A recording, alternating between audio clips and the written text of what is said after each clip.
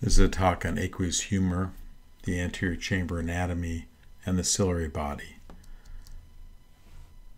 And just as a disclaimer here, I'm not going to have tables with all the different chemicals that are involved in the aqueous and the serum, and not going to talk about cellular anatomy in great detail, more how we look at the aqueous inflow and outflow from a clinical standpoint. So we know that the aqueous humor supplies nutrition and removes waste from the clear structures in the anterior eye, the cornea, and the lens, structures that really can't have blood vessels going to them. And the balance between aqueous production and aqueous outflow determines the intraocular pressure. And this drawing is going to appear really throughout my curriculum. It was drawn by Lee Allen back in the 40s. And it's a painting or drawing that was taken from histopathologic slides, so it's quite accurate. And I think if I can get you and me to just remember this drawing, it'll do us good in terms of understanding the anatomy. We're going to be talking about the ciliary body, and we're going to be talking about the outflow system in the iridocorneal angle. And the angle, of course, is the angle that's made up by the clear cornea and the iris. And sitting within the angle is the trabecular meshwork in the ciliary body face, which is where the outflow occurs. So the ciliary body is made up of multiple structures. There are the longitudinal muscles that we can see here that pull on the scleral spur right there, and that opens up the trabecular meshwork here to increase aqueous outflow. The circular muscles of the ciliary body accommodate the lens, and that's why when we give things like cholinergic agonists, such as pilocarpine, to lower the intraocular pressure by pulling on scleral spur, we also cause the eye to accommodate, which is really not what we want. The ciliary body is part of the blood-aqueous barrier, and it also forms hyaluronate for the vitreous. The ciliary epithelium makes the aqueous humor, consists of ciliary processes, of which there are about 80. You can see them here. This is a slide of a patient with aniridia.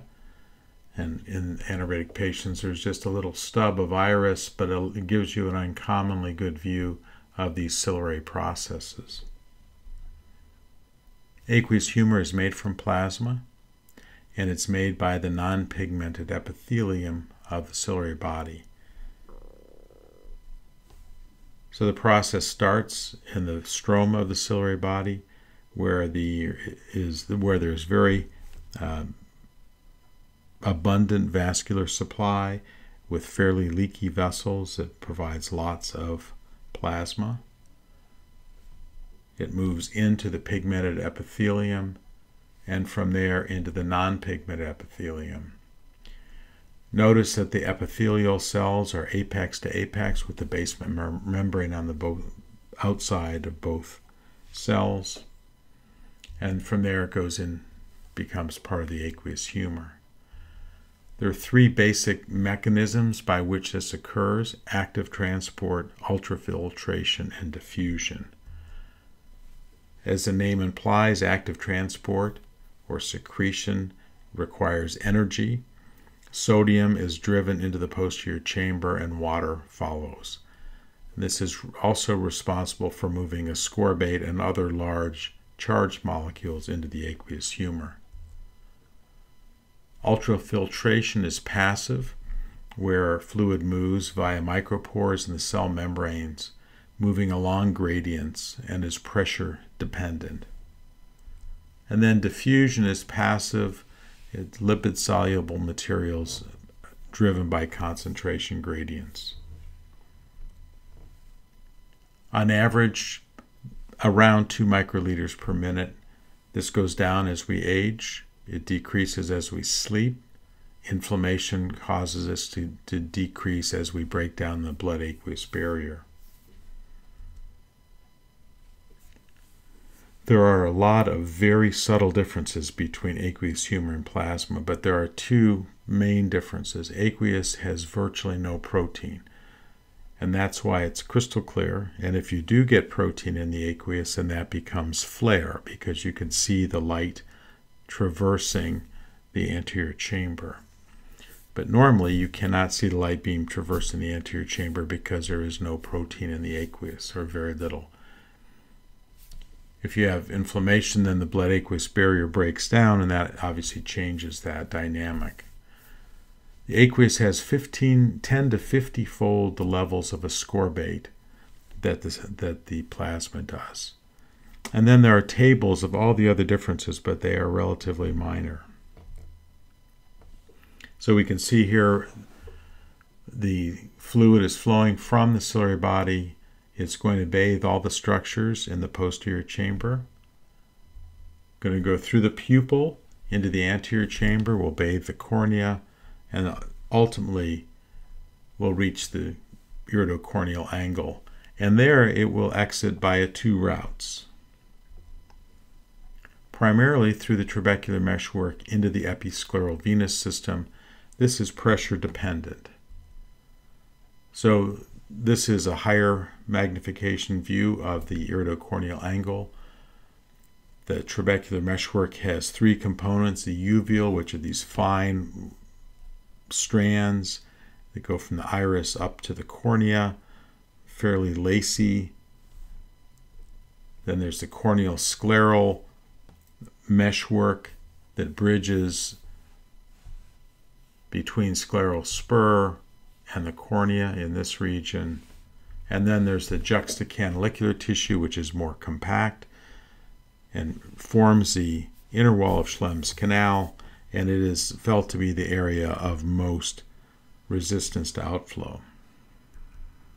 And then the fluid goes into Schlemm's canal, and from Schlemm's canal goes into the aqueous veins and out into the venous system.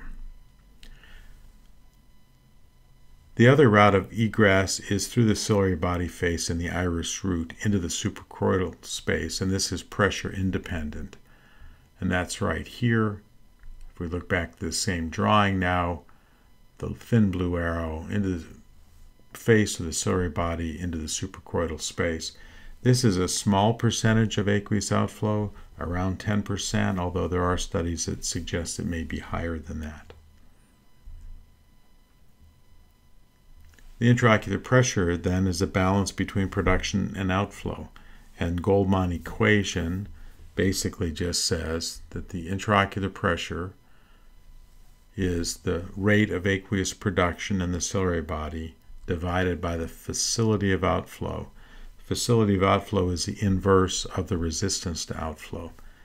And you can measure this with a device called tonography, which is almost never used anymore except for in the setting of studies.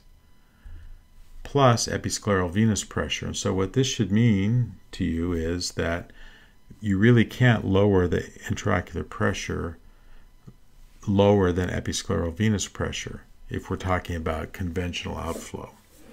So if you have somebody whose pressure is 11 and you're thinking that you might do trabeculoplasty or put them on a drug that will increase aqueous outflow, you're not going to make the pressure lower than episcleral venous pressure, which is somewhere between 8 and 10 millimeters of mercury. So below episcleral venous pressure, PV, so below 8 to 10 millimeters of mercury, all outflow would be uveoscleral, and the pressure needs to get above 8 to 10 before there is any outflow at all through the trabecular meshwork. So this is just an overview of the flow through the anterior chamber, just to get you oriented to begin your studies of glaucoma.